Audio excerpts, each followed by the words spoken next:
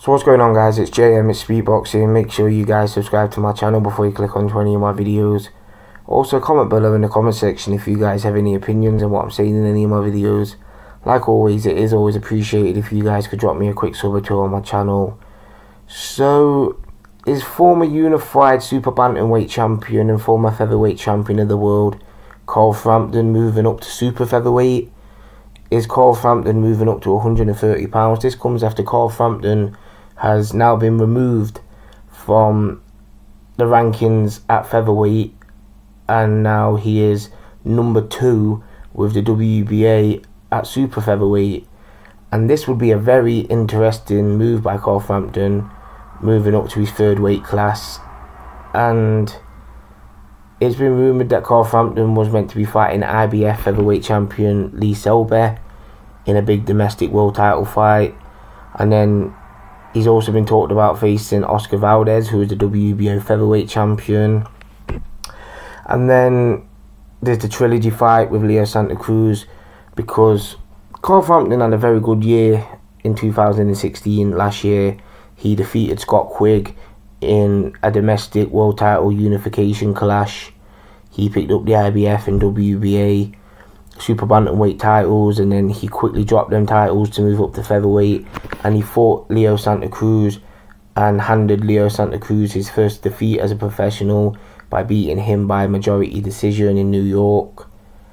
And then he fought him in a rematch in Vegas in January of this year, and he was handed his first loss as a professional after Leo Santa Cruz edged him in the rematch and won the fight by majority decision. Carl Frampton was the ESPN Fighter of the Year last year for his wins over Quigg and Leo Santa Cruz.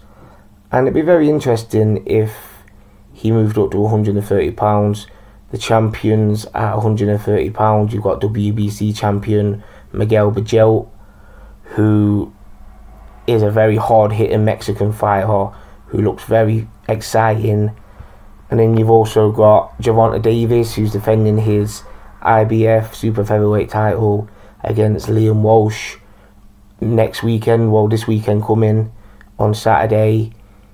And you've got Vasyl Lomachenko, obviously the WBO champion, and I think that would be a mega fight for Carl Frampton if he managed to get it. That would easily be the toughest fight of Carl Frampton's career. Like, that will surpass the Leo Santa Cruz fight in my opinion, because Vasyl Lomachenko is a totally different animal. And then you've got Jezreel Corrales, who's the WBA champion, who defeated long-time champion Takashi Uchiyama twice. He beat him by knockout in the first fight and then beat him on a split decision in the second fight. So there are some good fights for Carl Frampton moving up to 130 pounds. But I'm thinking, is Carl Frampton moving up for this Lomachenko fight?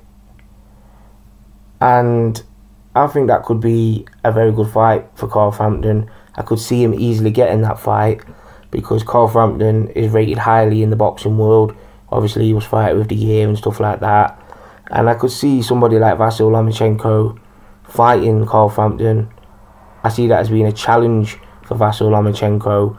Don't get me wrong, I still see Lomachenko being the favourite in that fight, but it'll be his toughest fight yet, I think, apart from somebody like Gary Russell Jr. And yeah, this is very interesting if Carl Frampton moves up. What do you guys think of this? Comment below in the comment section. It's JM, it's Speakboxing.